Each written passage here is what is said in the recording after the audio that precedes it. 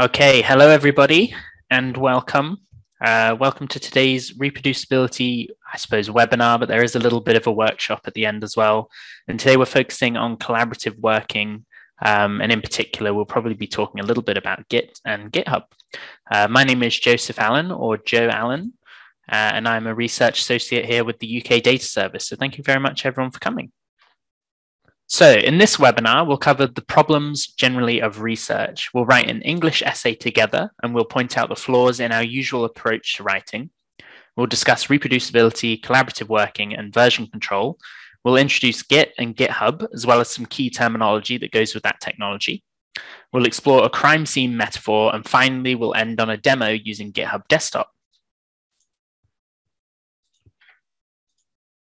By the end of this webinar, everyone who's in attendance should be able to explain what Git is, explain what GitHub is, clone a repository, add files to a repository, and edit files on a repository.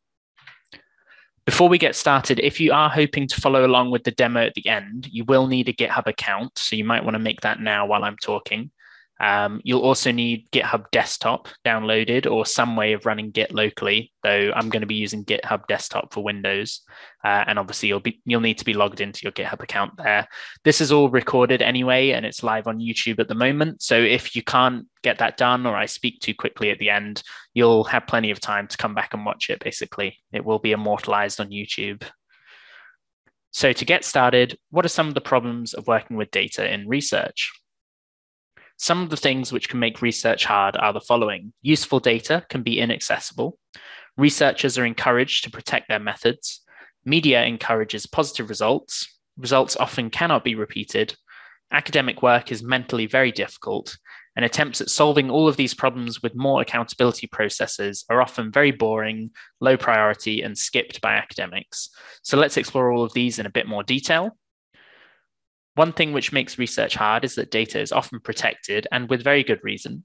Data may carry considerable risk to individuals. For example, we could identify protected characteristics from health or crime data. If we didn't protect sensitive data, we likely wouldn't get any access to sensitive data. Sensitive data is rightfully only given to researchers with valid reasons to access it.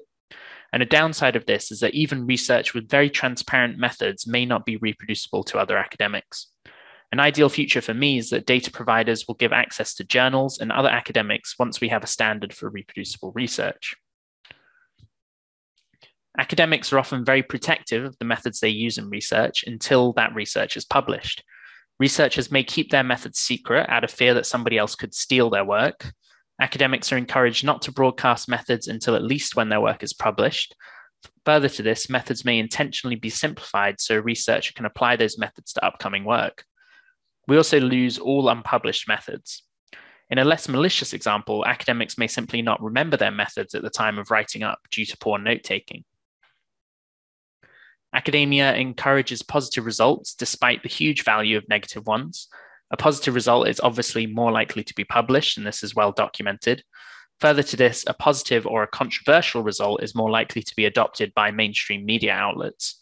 Without pressure to make methods reproducible, academics can tweak their analysis to force the discovery of a positive or controversial result in a particular sample. Most results have very little work done to make them reproducible.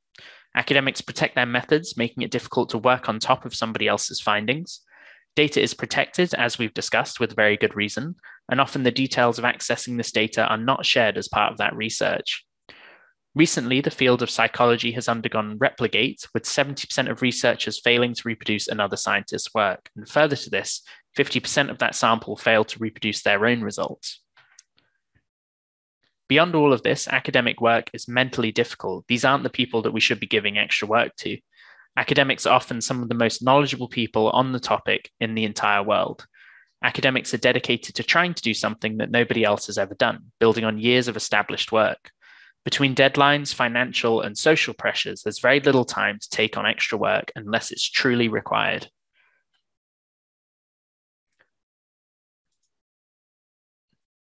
I'm just looking at your question, Lawrence. Has there been any formal research to assess what proportion of research students, especially in the social sciences field, what proportion? I think you might need to give me a bit more context for that question. Sorry, Lawrence. I'll have a look at it. I'll answer it in time as well.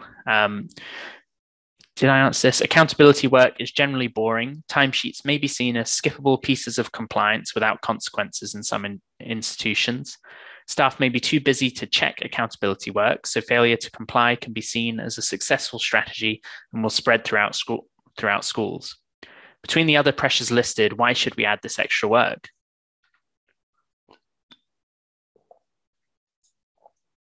Well, the reason we should be adding this extra work is that it saves everybody loads of time in the long run and makes all of that work way more verifiable. We don't have to solve all of these problems all the time. The goal for now is to make our work a little bit more reproducible. If you write just a little bit of documentation on how you access the data or take backups of your work somewhere off your main laptop, you're probably in the top tier of academia. If you only make your work reproducible to one person and that person is you, to me, that is still very, very valid reproducibility work and on the right track.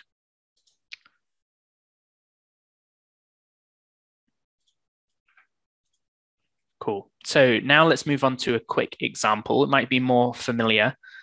Let's outline how we might write, say, an English essay or a book report or a film studies piece of coursework or however feels relevant to you where you are in the world. So my example, one I did back in 2008 was how is freedom represented in the film The Shawshank Redemption? So I'd ask you, how would you write this essay if it was, say, a 5,000 word essay? How would you begin to break down that process? Would you write down some notes? Would you sort of build a structure before you even started writing? Would you keep track of all of your drafts? And if so, how would you do that? Would you ask any of your friends to review your work, or would your teacher or a professor review your work? And then how would you manage their feedback? How would you action the sort of 10 little quirks they might say? To start with, I might break down the entire essay into 4 sections, and I might call this, a layout file or something like that. So I might just have 4 bullet points, maybe introduction, point 1, the use of bird imagery, maybe a second point, the progression of time, and finally a conclusion. And there's value in this work, right? This is a plan I've come up with, and I should probably save that plan somewhere. So I might save this file as notes.txt or notes.doc if you use Microsoft Word or something like that. And then next, I might flesh these ideas out with a couple more quick bullet points. I might remind myself that somebody in the film had a pet crow. Lots of bird's eye shots are used. Things are slightly foreshadowed in this film. And then I would save this. So this is arguably a better plan, right? Arguably better notes. And I might save this as notes2.txt. It's not a great name. Is this a separate file? Should I have notes1.txt, notes2.txt, or should I overwrite notes.txt with these now better notes? These are sort of very intentional things to do with files that I don't really think we question. And another point there, what if I decided that these bullet points weren't great and I want to get back to my notes1.txt? I would just have to remove these extra bullet points. But if I had that original file, I wouldn't need to do that work either. Or I could keep clicking undo until I think I'm back at the notes1.txt stage, or it might just be lost entirely. It might be too complicated to get back to that point. So now I'd write out my first 2 points in greater detail. This is my first attempt at really writing an essay instead of just having sort of a notes style plan. So as such, I'll save this one as essay.txt. And this might seem like a good name, but this isn't really an essay yet. It's still more of a plan than anything else. So even though I've named this and sort of tried to manifest that at some point there will be an essay in this file, at this point, that essay doesn't exist. It's just pieces of an essay coming together. This is the place that our essay will eventually be. Next, I write a conclusion, and I'll flesh out that introduction as well.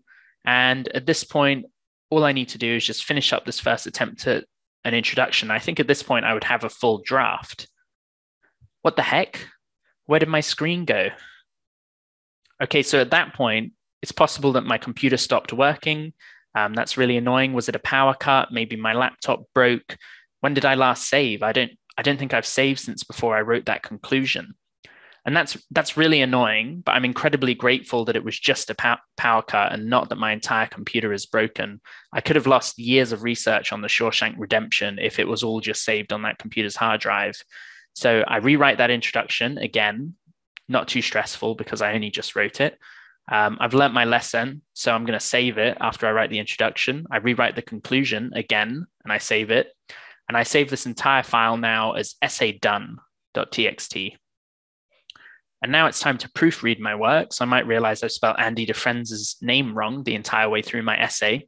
I'll fix any other spelling or grammatical issues, and I'll save this again. Now I'll save this as essaydone.final.txt. This might sound a bit more familiar. I know I've done this many times. There's no indication here of what was fixed. I could have called it essay with spelling check or essay with spell check run or something like that. But instead, I've just called it essay done final, as if this is truly the done final version and not just the done version. Next, my teacher has offered to review all of my class's essays once. So this results in a marked copy that I'm calling teacher's copy. She receives my teacher copy with no changes, which is a direct copy of essay done final. The teacher then works on this new file, teacher marked essay Joe, because they need to know that it's mine, right? If my teacher has 10 copies all called teacher copy, then they don't know if I'm Joe. So they need that context somewhere in the file or in the file name. So they work on that new file, teacher marked essay Joe, which they return to me. And then I would work to action all of the little typos and strange things they found there. And maybe I'd save that as essay actual final. So at this point, I've got, essay done, essay done final, essay actual final. And then to make it even more complicated, I might have a twin brother who also has to submit the same essay because that twin brother is in the same class as me and we work on the same computer. So at the moment, our desktop is just littered with all these copies of our projects. And whether maliciously or not, my brother might think essay actual final refers to his essay actual final and might submit that. So because my brother submitted first and then I go in and submit my essay actual final, it does look like I copied and plagiarized from my brother. So I could end up with an instant 0 in this coursework, and I'm only reliant on the goodwill of my brother to clear that up. The teacher could potentially notice that, but again, it depends if they still have access to this teacher marked essay, Joe and Sam. So throughout this process, a couple of things really went wrong. And in the small scales of maybe a GCSE coursework, it's not too problematic. But if that was a year's research and some of those problems were happening, it would be quite nightmarish. Some of those problems would mainly be fixed by what's called a version control system, which I'll get into slightly later. But some of those issues were we were overwriting a file, which means that the only way to make save points that we could revert to was to create multiple copies of those files. We were hiding the context of each of those files in the file names as well. So we were, prematurely calling something an essay, and then that meant that we had to say final essay in the file name or essay with feedback from teacher. We're really looking for a way to sort of store that context outside of a file name, but that's the best solution we have without a version control system. It's obviously possible we could accidentally delete all of our work. Our work is as fallible as our computer was. If our computer broke or was stolen or my house burnt down, all that research on Shawshank Redemption would be gone. And when we do collaborate with the teacher, it results in, some mess occurs, right? We get some extra versions. We don't really have actionable fixes. We just sort of end up with one commented on document, and we have to action those fixes however we choose to do so. And then finally, we don't actually have any proof that we wrote an essay, right? We could have at the end just actually copied our brother, and we would have been in almost the same situation, except our brother would probably be more annoyed. So somebody else could submit our work, and we don't really have proof that we built up that work slowly over years and years. What would have helped us in this use case, and more generally in most of research, is the ability to trace our route to a solution. While we're talking generally here about reproducibility, one particular tool known as version control systems help out big time. So to me, reproducibility is about creating your work in a way that others could easily understand and build on top of. We can make our work reproducible by making it very clear how we arrived at our results. Good reproducibility should be like following the recipe to make a cake, rather than showing that photo of the cake to somebody and expecting that they can then make the cake. This recipe should contain things like the data, how this data was acquired, where somebody should look to find this data and tips on how to access that data, the tools, the materials used, recommended papers, software recommendations, and anything like that, results as objectively as you can possibly list them, access if possible, though we covered that a bit in data. And as a bonus, it's very clear that you did this work, right? It would be a lot of effort to go through to pretend that you slowly built up research over years and years. You may as well just do the actual research. When we make work reproducible, we benefit as the authors. It's much harder to forget why we did something or where we put it. Our analysis is much more well documented, and hence it's easier to tweak. It's easier to go back and adjust if needed. It's easier to write up our work as a paper, since we have outlined that entire process from start to finish, along with the work and the updates to any notebooks or programming files we might be using. Our work can more easily be verified by journals, academics, or data professionals from the general public. And we have evidence, as I say, that we actually did that project over a long period of time. The journals publishing that reproducible work will benefit. There's less risk of a large-scale reproducibility crisis like we're seeing in psychology at the moment. Journals are increasingly encouraging the publishing of only reproducible work, so that standard is raising. And if your work isn't reproducible, you might find in the future that that is actually your barrier to getting into journals, especially in sort of more computational fields. Journals could verify those results before publishing if they are truly reproducible, and negative results become more valuable because journals might be incentivized to publish useful methods rather than useful results. Not that results aren't always useful if they're not positive. Other academics also benefit. Data access becomes more well documented alongside interesting pieces of work. If an academic wants to build on top of somebody else's work, they can easily identify how to do so if they can find somebody else's work. Replicating the methods of another academic becomes trivial, though understanding them will still require hard and very cognitive work. More time is dedicated to reproducibility and furthering the field over repeating studies that have been done but not published. And negative results are more likely to be published, again, further reducing this repeated work. The general public now finds academic work more accessible. Interested data professionals may choose to verify or enhance work with public interest, and government policy becomes more accountable as any individual could attempt to verify those results. Now, let's drill down specifically on what collaborative working is and how reproducibility works with collaborative working. We could define collaborative working as something like this: working with somebody to produce something, very generic. But I argue we can go a bit further than this, because this makes reproducibility look like a selfless act, and I argue that it is a selfish act, and that is a good thing.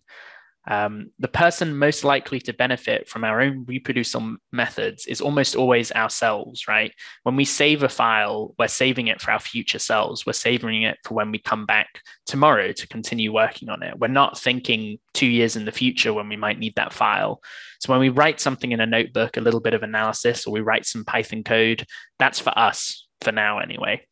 So to extend this, collaboration can be working with our past and future selves, and this should be the biggest motivator here.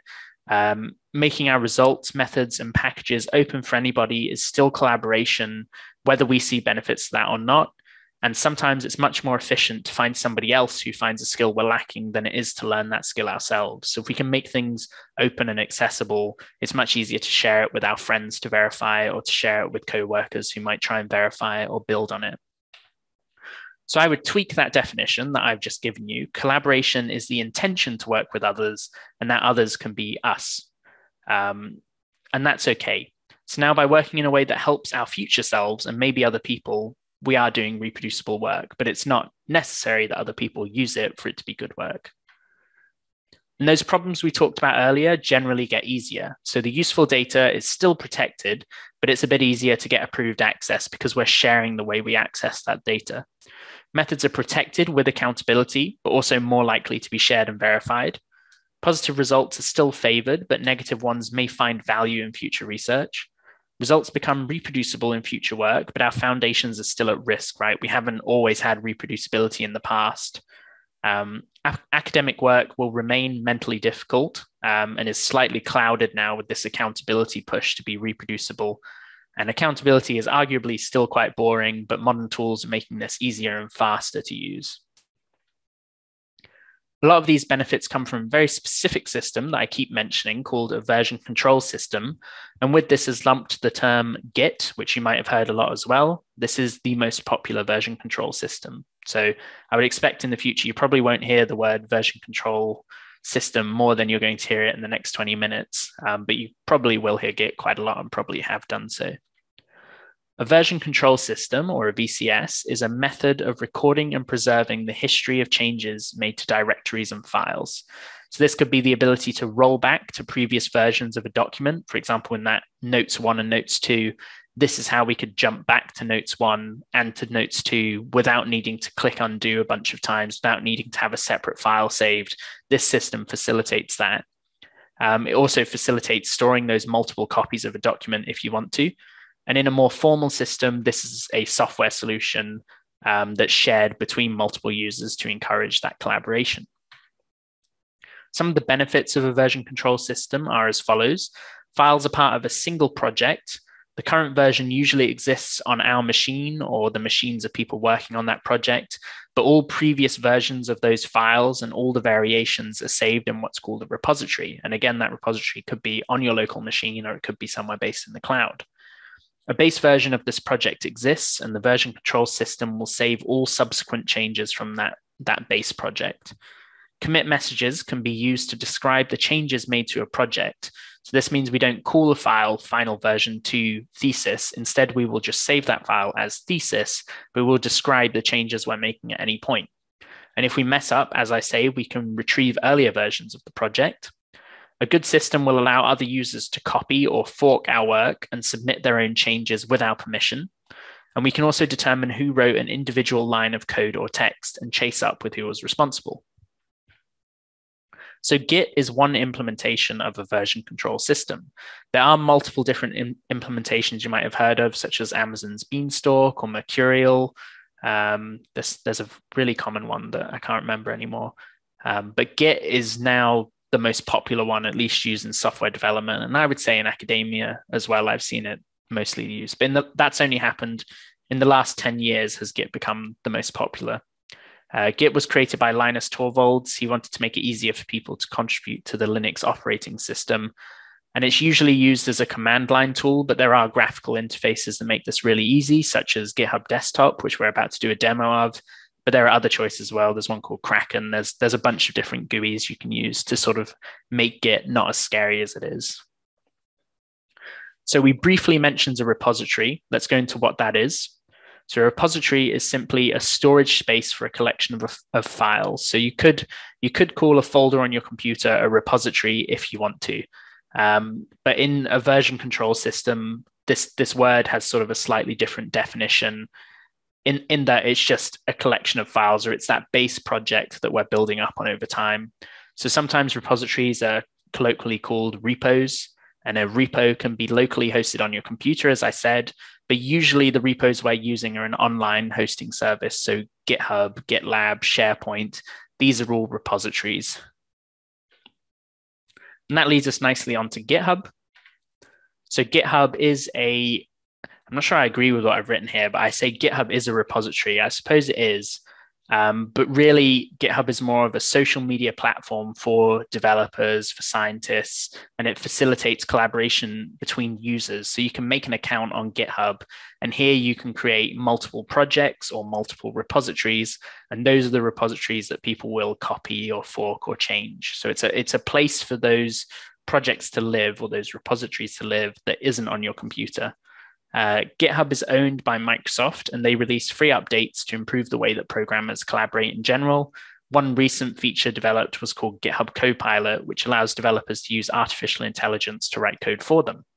GitHub repositories obviously rely on Git to work, which is why it's called GitHub. Some of the useful features of GitHub are as follows. Every repository has space on its homepage for a friendly README to be written. GitHub will render a few useful file formats, so it will render PDFs for you, code with syntax highlighting, and even like notebook files or Jupyter notebook files. Services know that they should support GitHub because it's so popular, so you can upload notebooks to services like Binder directly through a GitHub link. And you can also use Zenado, I think that's pronounced, to sort of generate citable DOIs for your research. And GitHub facilitates collaborative working by hosting free project boards, issue tracking, discussions, wikis, and enabling users to publish their own code to fix issues in popular projects. There are a few terms you might have also heard tossed around in association with Git. I'm going to quickly define these terms before going into a metaphor. So this is a quick cheat sheet. I'm not expecting, if you're very new to Git, these words probably won't really mean anything to you. So this is probably the most important slide that you'll need. So I'd suggest screenshotting this one. But again, the slides in the video will be available later. So a repository, as we've said, is a place to store a project, usually an online service like GitHub will do this for us, but a repository could be on your own computer. But generally, I'd think of this as like a cloud-based place for a single project. Cloning is then when we make a local copy of a repository. So usually we're cloning from something like GitHub, a single project or a single repository on GitHub, we're cloning that to our local computer. Pulling is when we update that local copy. So we might have cloned it a year ago and we haven't checked to see if anyone's done any work. So we would pull in all those new updates to that repository. Pushing is when we've made updates. So our local copy of the project is further ahead than the copy that's available on the cloud. So we push our updates and that will update what's on the cloud. A conflict is when two users might push different things at the same time. So if I change a typo, maybe I wrote my name Joe and I wrote it all lowercase, I might want to uppercase my name, Joe, with an uppercase J, but somebody else might have also done that, or they might have replaced the name Joe with their own name. This would cause a conflict, and one of us would have pushed to the cloud first, and when the second one pushes, Git will notice there's a conflict there, and we will have to work together to resolve that conflict. A commit is when you capture your changes since you last pulled the repository. So you can optionally add a friendly message. So if I add a new file to a repository, I can just push that up with nothing, but that's not generally what we do. Normally we try and write like a little friendly sentence to our future self to say, added this file to do this, or fix these typos in this, or fix this error here. So committing is it solves the problem of keeping that context inside the file names. That context of where we're at should not be associated with the file names at all. Adding is when you add something to a commit. So just the creation of a new file wouldn't add something to a commit. You'd have to manually say, I want to commit these particular files, but not these files, because those are just my working files.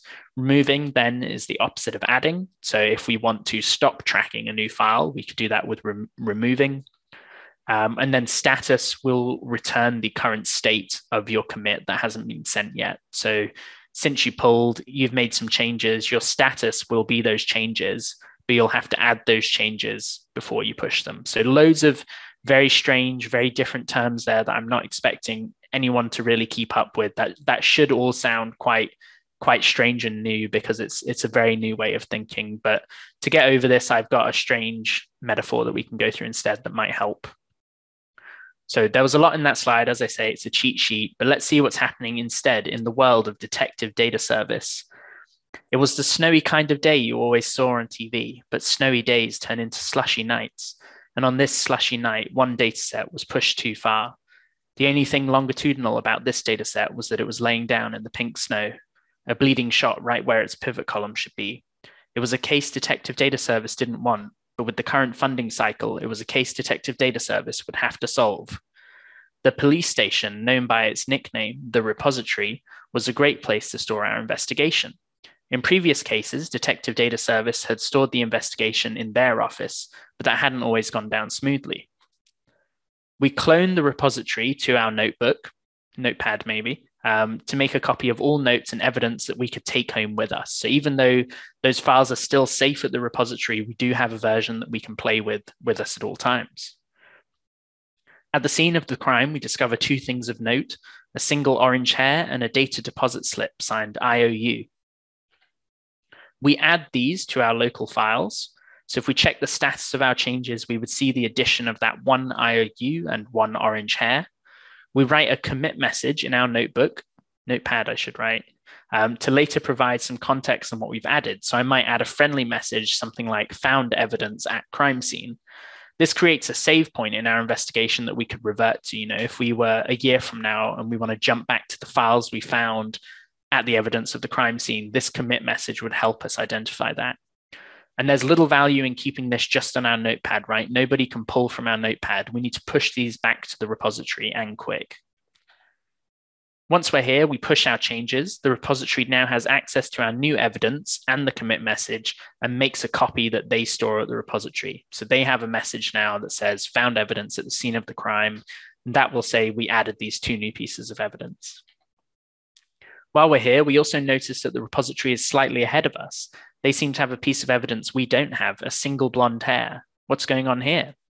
The commit message from the repository reads found blonde hair in alleyway at the scene of the crime. So that gives us some context that was only available in that message. It would be silly to save, this yellow hair as yellow hair found at the scene of the crime in an alleyway. That doesn't really make sense. So we pull from the repository and that gives us that copy of the yellow hair as well. And in the alleyway near the scene of the crime, we find a trail of yellow and orange hairs leading back to a very grumpy looking orange cat. This isn't really relevant to our investigation at all, so we should remove these pieces of evidence. If we check the status of our changes since we last pulled, we can see that we've removed 1 orange hair and 1 yellow hair from our investigation. We make a commit tagged with a friendly message for later, remove cat hair from the case. We return to the repository with our findings and we push that new commit, remove cat hair from case. This requests to remove the hairs from evidence as they're not relevant to the case. But there seems to be a conflict. So while we have solved that these hairs are not important and belong to a cat, another detective has pushed some notes with the commit, orange and blonde hair belongs to the mayor. This is our conflict, and conflicts must be resolved, so only one can be correct, and we must agree this with the other detective. In this case, it seems that the other detective was wrong and didn't notice that these hairs belonged to the cat. In fact, they were trying to frame the mayor for murder. Thanks to our frequent use of the repository, writing good notes and commit messages, our work has been reproducible, and it's very easy for us to verify that we actually did our due diligence in this study, where that second detective didn't do so, and now they're headed to the data service prison archive, whilst also proving the innocence of the city mayor. Well done, team. So I hope some of that sunk in. I'm aware I've gone through 2 very sort of ridiculous ways of walking through what Git is and a lot of this strange terminology. It should feel very new to you. It should sound very weird, but it will get better with practice. So up next, let's do a quick demo of how we'd write an essay using GitHub and GitHub Desktop. So if you have installed that, I'll go through some of these exercises without any context, just so we can sort of try them out first and get used to GitHub Desktop. So you should all be seeing GitHub Desktop now. I'm just going to stop sharing just to make sure that I'm sharing the whole screen actually. Okay, so you should be seeing GitHub Desktop. It should look something like this. So the first thing you're probably going to want to do is create a new repository. And in order to do this, in this top area, you should have something that says current repository, or if it's empty, it might already be prompting you to create a new repository. And if you click there, you can select other repositories you've already downloaded, though if this is the first time you're using it, that won't be there. So what you want is this little button that says add, and in there you can either clone an existing repository, create a new repository, or add an existing repository. So we're going to create a new repository, and we can just call this something like demo or test or whatever you want. I'll call it demo. And that's just going to create one in my documents and GitHub folder. So that's the default location for GitHub Desktop. So I've now created a repository. So if I go to my documents folder and my GitHub folder, we should see we now have a folder called demo. And in it, it's just got some Git descriptions, but there's not actually anything in it. So at the moment, this repository only exists on my local machine, right? It doesn't exist on my GitHub account, which I'll also get up.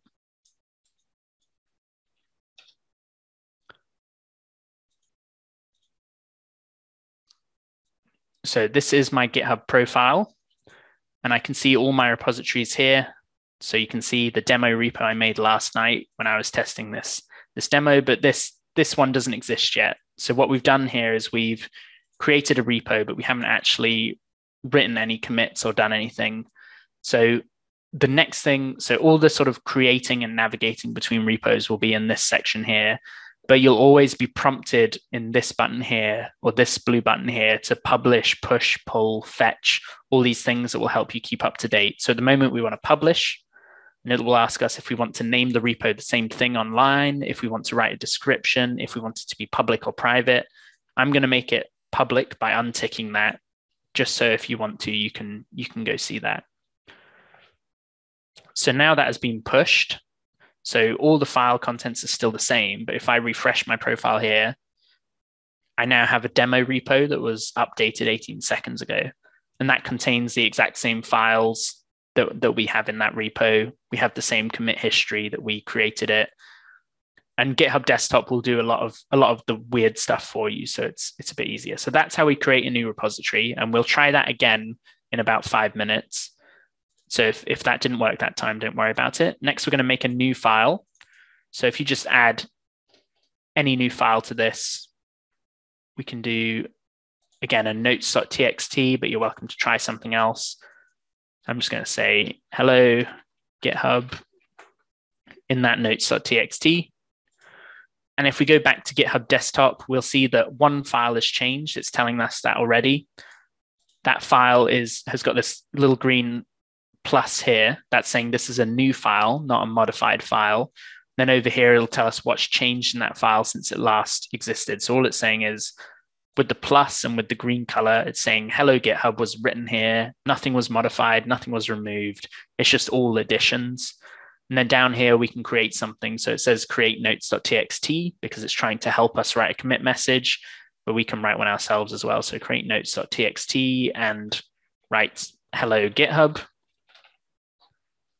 And then we can commit that to main. So that just means we're writing that commit message. So now we're one commit ahead of where the sort of the repo on the cloud is. So when we push this, so again, we can either click push up here or push in this blue button. When we push this, that will go to GitHub. So if I refresh this page, we now have that new file is there, notes.txt. We can see the last commit that affected this file, create notes and write hello GitHub. We've got our whole project history. And obviously the file has the same contents as it did locally. So it's all the same. It says hello GitHub. Now, if we modify it, so if I say bye-bye GitHub and save, this time we see some differences. So we've got like a little, we've got like a little yellow pip here instead of that green plus showing that it's been modified. The same file has been modified, and we can see that the words hello GitHub were removed and the lines bye-bye GitHub were added. It seems to, yeah. So that's how changes. And it's also given us that handy commit message, update notes.txt, which I'm just going to take. I think that's fine as a commit message. So now our history's got those 3 commits. The initial commit, we created notes.txt and wrote hello GitHub, and we updated notes. That's not been pushed yet. So we can see that here. It's prompting me to push. It's saying I'm one ahead of online. So if I refresh here, nothing has changed yet because I haven't done that push. So I'm ahead of the repo online. But when I push that, that's all going to be available up there as well. Bye-bye GitHub. Cool. Now the next thing is I might be on a new computer and I might not have access to demo. So if you delete that folder when the files are all closed, that folder is obviously not on my local machine now, but it still exists on the cloud. And any of you should be able to clone it actually. Link here. So if you want to download the code, you'll always do it with this green code button. And there you can download it as a zip. You can even click open with GitHub Desktop, or you can download the code. So if we click, I don't know if this will work. Let's try it. So it needs to be again because I've deleted it. But if I was on a new machine, that would just open up for you. So clone again. All those files are back. I've got my demo folder. It still says bye-bye GitHub. It's like it was never lost. It's basically a place to store your backups in that regard. Okay, so that's pretty much all the pieces we're going to use. So now we're going to actually try and write a quick English essay. About 20 left. I think we should be all right. So I'm not going to use the current repo anymore. I'm just getting an internet connection warning, so I'll just give it a couple of seconds. Right, so now I'm going to create another new repo. So create new repository. I'm going to call it Shawshank Essay, but you can name it after any book or movie you like, or any book or movie you don't like that you'd like to write an essay about. I would suggest you tick initialize this repository with a README, and I'll show you what that does later. That's probably all we need to do for now. Click create repository. So now you should have your demo repository in there, and you should be able to navigate to your new one. I've called it Shawshank Essay, but you can call it whatever you like. If you go back to your profile page, you can see your repository. So we haven't published this. Remember, it's just on our local machine. If we click publish repository, we get the choice. Do we want to rename it when we publish it? Do we want it to be private? Again, I'm going to make it public. That way you can all see it if you want to. And I'll send that in the code, in the chat, sorry. So now I refresh this and I have Shawshank Essay updated 15 seconds ago. I'll send that in the chat just so you can all see it is available for everybody. And this is a new file we didn't see before. So readme.markdown. A lot of good repositories online will have a README, and it's supposed to contain the instructions to sort of get started with this. So this is the file that will render down here. It says Shawshank Essay. So this is where we could write some tips for people that are coming here, you know, open the notes.txt, read this essay, run this Python script, all kind of stuff generally belongs in a README. Okay, so let's start with add something to that README. So I've got my Shawshank Essay with a README, and I'm going to say read essay.txt for Shawshank content. And we'll see here, so we've edited the README file, we've added that line we just saw. Update README sounds like a good message, so I'll push that. And again, we've got all that history locally, but this history is also replicated on GitHub. Next, I'm going to do what we did before and create a notes file. So let's call it notes.txt. And in here, I'm going to write something like just introduction, paragraph 1, paragraph 2, and conclusion. That's sort of the structure I want. So we see we've got a new file, notes.txt, denoted with this little green plus. And we can see all those lines I added. Create notes.txt sounds pretty good to me. So I'll push that as well.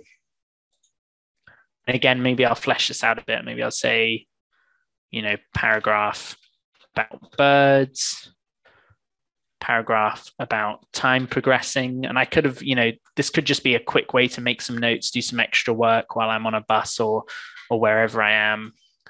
So add some quick notes on paragraphs.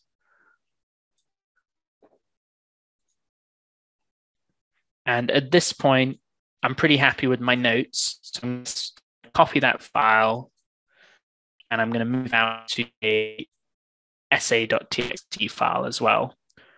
So now, although this place currently holds my notes, it's going to hold my essay one day. So create new essay file, replicating note structure, something like that. And then now I can start writing. It's best always push as well, sorry.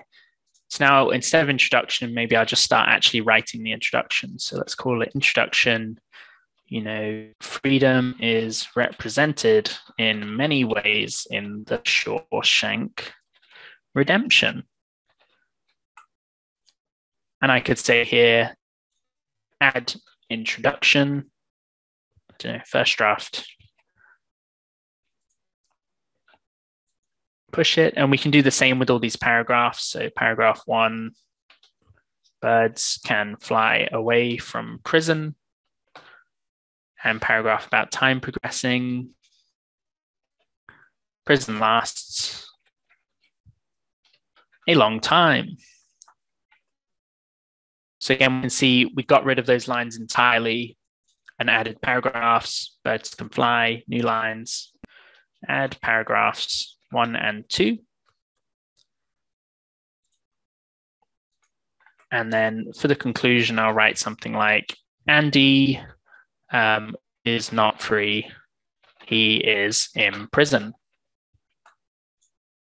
So I could say add conclusion, first draft. Again, commit with that message, push it to origin.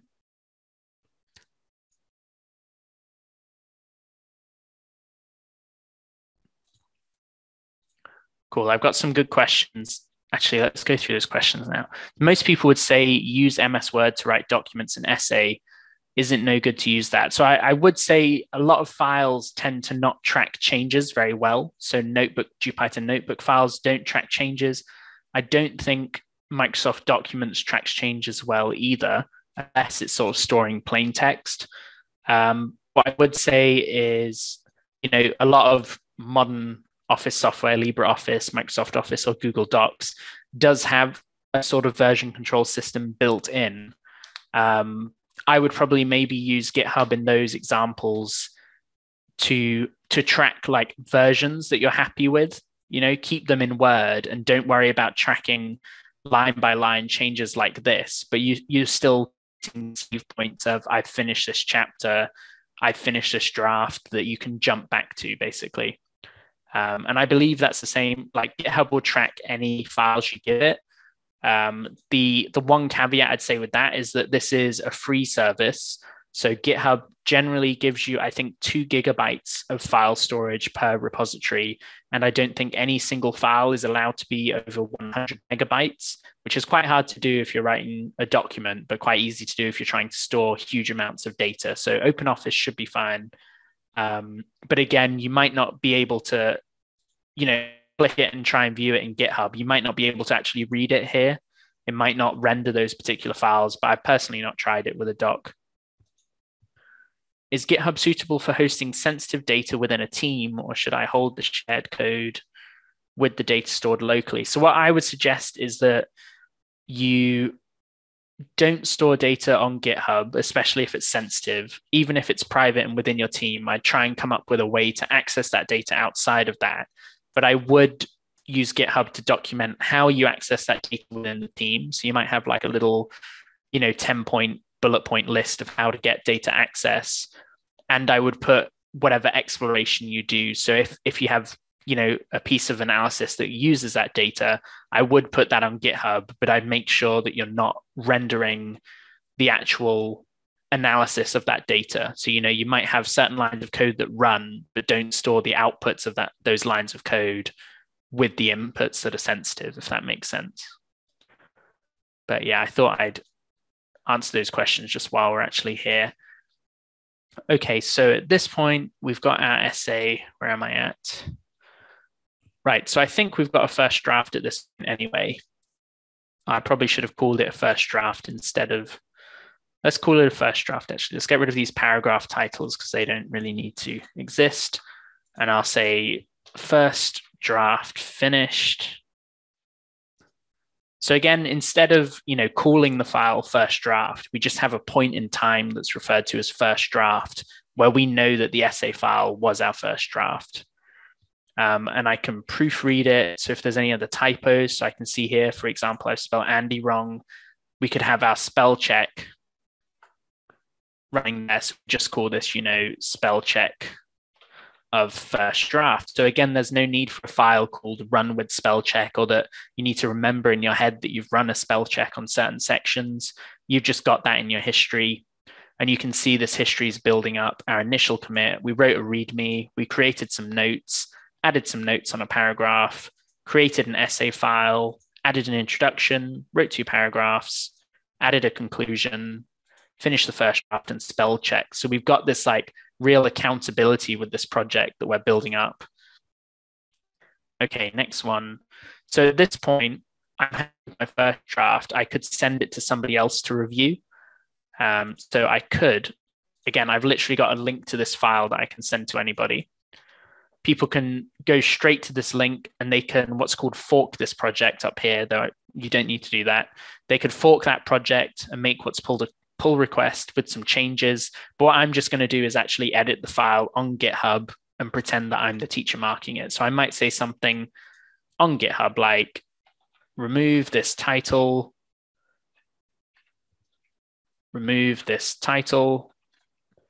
and I might say here, you've spelled Andy wrong, right? You've spelt Andy wrong. And that Andy type hasn't been fixed yet because I haven't pushed that commit. So this is something, these two things could be happening at the exact same time. And that would be a big problem if we were working in Google Docs, right? If we were just overwriting each other's messages. If it was Microsoft Word, we might be sending these files in emails, and I might make fixes over here while my teacher might make fixes over here. But these can happen basically asynchronously. So that teacher commits that. I'm going to push my fixes at the same time and see what happens. So we get an alert, new commits on remote. Desktop is unable to push these commits because there are commits on the remote that are not present locally. So that just means someone's pushed code to GitHub that isn't me, and I've not got it yet. So I can fetch. So this is just where we check what those changes are and if there's any conflicts.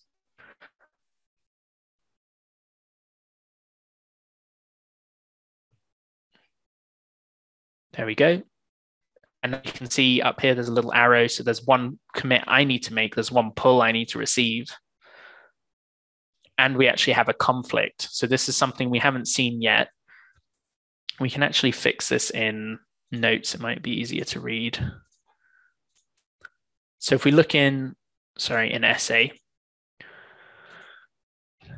So in essay, we've got this new strange notation going on. So this is my version where I fixed the typo, and this is my teacher's version where my teacher has left a note to remove the title and that I've spelled Andy wrong. So what I need to do is agree with my teacher. I'd probably, be sat next to them 2 years ago. You'd be sat next to them and you'd say, okay, we definitely need this piece of code, or we definitely need this text because that's new and that works with this API and all this stuff. So what you need to do is remove all the lines that contain any of this weirdness. And you need to decide, do I want to keep my teacher's notes or do I want to keep my fixes? So I've already fixed the spell check, and I can remove the title like this. And then I can just delete that altogether. And I can save that and make another commit, fulfill teacher's review, I suppose. Fulfill. And I can commit that, again, push. So that's dealt with the conflict that we would have with a teacher. Historically, that would be a piece of paper, and we would have to, make all those edits off the piece of paper, maybe wait for the piece of paper or wait for comments online. Cool. And then we could say, so we see that the conflict there, so we have actually left that one in. We could at this point just decide that we're really annoyed and we never wanted our teacher to review our work anyway. And we can actually revert back to before that review ever happened. So in the history, we can say revert changes. We can do it with we can revert each commit one at a time. So I could say revert for full teacher's review, revert teacher's review. Or do I need to do both? Push that. And then I can revert my teacher's review as well. And merge files. You can also jump back to a particular point. So I could say here, create branch from the spell check. No teacher. Ooh. Okay, I think I messed it up a little bit, but you can jump back to previous points or revert particular changes. So you can see there, I've just literally undone my review from my teacher's notes with that commit. And anything else? Yeah, so at this point, again, if I did have a twin brother, all my work is backed up on the cloud. So if this computer broke, if anything went wrong, that's all okay. I've got that history showing everything I've done so far and why I've done it with friendly messages. You can see I've definitely spent 15 minutes on this project because you can see me committing like every minute. So you could see that somebody worked on something for months and months through that. So again, we've got more accountability there. But yeah, I'll leave it there. So I'll jump back to the slides for a second very quickly, and then I'll get to questions. So Oops. That's not where I want to be. Okay. Oh, 1 second, sorry. I don't want to start from the beginning. Okay, so did we fix what went wrong? It was a bit more complicated, but we did solve the things that went wrong without version control. So we overwrote files, but could at any point revert to previous versions of those files. The context of a change is stored in that friendly commit message instead of in the file names. We could still delete work if we wanted to. And if something happens to my computer, we only lose the most recent set of changes instead of all the work. That's just effectively taking good backups. We could easily collaborate with others, as we saw with the teacher. We can both write notes at the same time, though we might have to agree with how we deal with a conflict after that. And our work is well documented, reproducible, accountable, and we have evidence that we did this work, right? So some time for some quick Git tips. I'm aware that it's 2:57, so I will have time for the end, or you might have to sit around if you want your question answered. Some Git tips. The most common question I hear is, how do I know when I should be writing those commit messages? I would see it as it's very similar to saving a project, but the only difference is that the purpose of committing is to have a good save point to kind of jump back to, if that makes sense.